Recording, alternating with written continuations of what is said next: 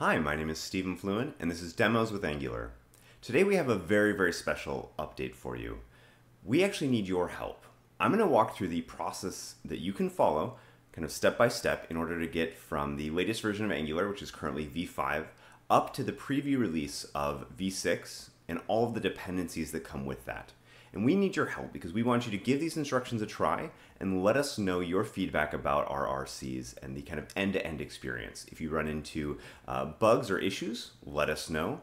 Or even if you run into something where the instructions aren't as clear or the path that we're recommending doesn't make sense to you, let us know all these things. So I'll be waiting for feedback. If you want to send me a message on Twitter, my Twitter handle is @StephenFluin, StephenFluin.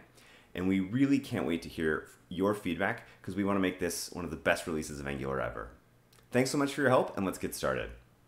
So the site I'm going to be using to walk us through the update process is fluin.io. It's an open source project that I maintain to push content out about Angular, but also to prove out some of the concepts of Angular whenever I'm trying things out or building tutorials, etc. So this is an open source project, and if we look at the ng version output, you'll see it's running an outdated version of the CLI, and it's running an outdated version of Angular. So it's actually relatively common and definitely something we do expect. But a couple things to point out. So I am running V5 of Angular. This may work for versions earlier than 5, but your experience may vary. And you'll also see that I'm running a node version that is later than 8. That is one of the dependencies that's been updated as part of the V6 release. And so the process we're going to follow has 3 steps. First, we're going to update the Angular CLI, and then we're going to use the updated CLI in a new command called ng-update to update rxjs, to update Angular and all of the packages included in the framework side of things as well. So let's get started back at the terminal. So I'm going to go ahead and kill this ng-serve real quick.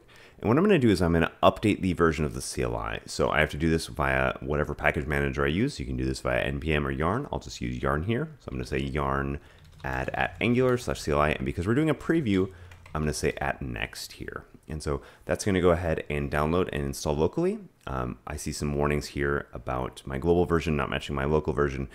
Don't worry about that. In general, the global CLI is always going to defer to the local CLI whenever I have it installed in a project. So as soon as this is installed, this will give me an updated version of the ng command, the CLI, with a couple of new commands. So I'm not going to cover all of the cool new things in V6, but one of the new commands is the ng-update command. And so the ng-update command is what we're going to be using in order to make these changes. And so the first thing I'm going to do here is I'm going to run ng-update @angular/CLI, because actually the CLI configuration has changed. So if you're familiar with our .angular.json file, or .angular-cli.json file, this is now moved to angular.json. And so if I actually tried running an ng build, I'm going to see an error that says, hey, this file couldn't be found. You need to go update your project. Usually you see a little bit of better instructions. I'm not sure what's going on there. But in order to get to the latest version of this, what I'm going to do is I'm going to run ng-update @angular/CLI, and we'll say --migrate-only, because we've actually done the package update. Now we just want to migrate our project and apply the transforms to our project. And I'm going to say --from equals 1.7.0. So I'm not actually, it doesn't matter what I put here so much as long as it is before version 6, because that's when we change the package format. So as we see the update going on in the background here, it's updated my Karma configuration, it's updated my config format, and it's moved my CLI config from .angular-cli.json to angular.json. And there's a lot of reasons behind this, but the biggest thing is that we've moved to a much more flexible CLI configuration file that can really be expanded over time. So we had multi-app support, but it was not as powerful as it needed to be. And as the CLI extends its feature set, so adding support for things like libraries, we needed the ability to have multiple projects in a single CLI workspace. You need the ability to have multiple targets and multiple configurations. So all of these things are now features of angular.json. And again, I'm not going to get into all the details of that file format. We'll be releasing a lot of information about that later. All right, so let me just type the commands here that we used. So I used yarn add @angular/cli @next.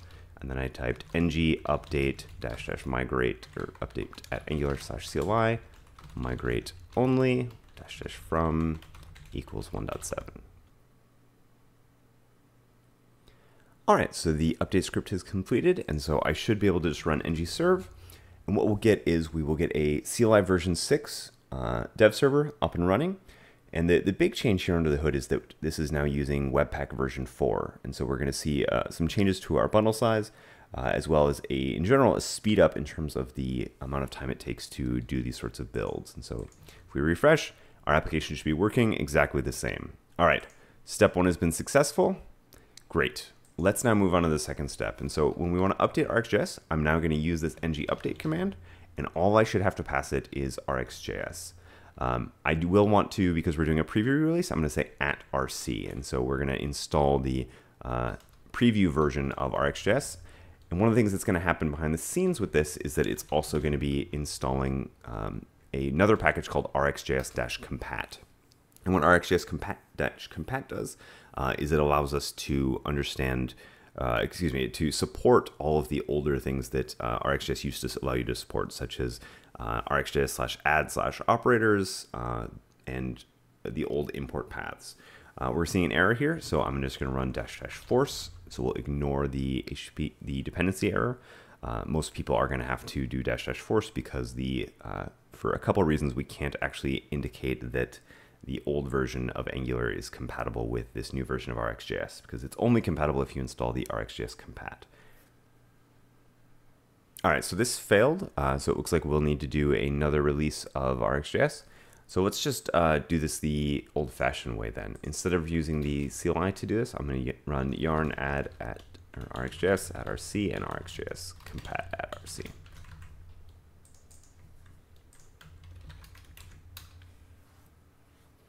So it looks like we're actually having a bit of an issue with the ng update rxjs right now. So I'm going to just run this manually with yarn add rxjs @rc and rxjs-compat @rc. And so now we've updated the version of Rx to our project, and everything should keep working as long as we haven't done things like modify or patch the prototype of observables or those sorts of things. So let's do an ng serve and just validate that step 2 is working here.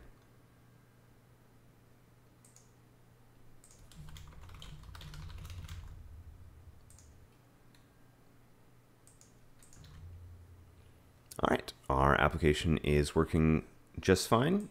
You can click around, everything's interacting perfectly. Our second step has been successful. So using yarn add rxjs @rc and rxjs-compat @rc, everything has been successful, but we're still under the hood. We are using Angular v5, right? So if I type ng version, we're gonna see we're still running an out-of-date version of Angular. And so now I'm gonna run ng update at Angular/core --force. And I'm also going to say --next because we want to access the preview release. And so what this will do is it's going to go ahead and update not only all of the Angular packages, such as animations, compiler, common, core, forms, platform server, platform browser, and those sorts of things, but it's also going to update some of the peer dependencies like Zone.js, like TypeScript. So TypeScript is a big one where we're moving to 2.7. And so you might see some issues, for example, with types that are now flowing better, and we might expose some errors in your application that were there before, but only now in TypeScript 2.7 are you going to see those errors. If you have your TypeScript set up to strict configuration, you might see a new flag called strict initialization that we've heard about some developers running into issues with. So let's go ahead and let this complete, and we'll double check ng version to make sure that everything's up to date. And then we'll do an ng serve and see if our application is now running v6 successfully. All right, so let's double check this ng version. We are now running v6 of all of the core framework packages.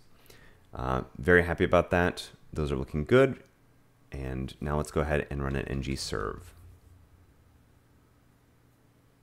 Oh, it says, looks like TypeScript did not update for us. So let's go ahead and just fix this by running the command that it told us to run, if it will let me kill the CLI. So let's go ahead and just add the correct version of TypeScript.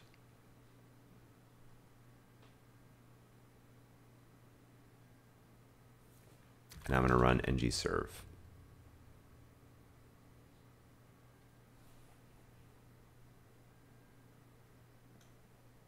So now we are on CLI version 6, running the latest version of RxJS and the latest version of the framework packages.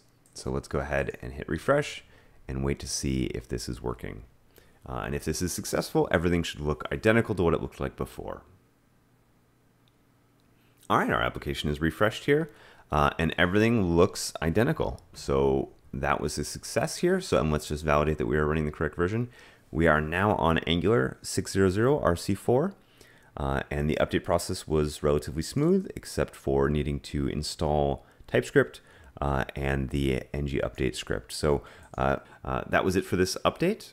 I'll go ahead and complete these instructions out, and then please give it a try and let us know what you think.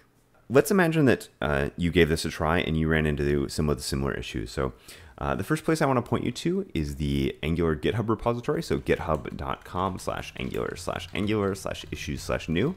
So this is a really great URL if you want to file a new issue. But then also if there's some part of the experience that doesn't make sense, some part of the tooling that's incompatible with your environment or something we haven't thought of, definitely feel free to shoot me a message on Twitter with @StephenFluin. So I'm definitely here to help. The Angular team, we care a lot about making sure that this update is very easy for developers. Really, it's not even focused on Angular itself. It's really focused on these tool chains, right? The CLI, RxJS, and continuing our mission to make Angular smaller, faster, and easier to use. Thanks so much, and let us know what you think. Bye.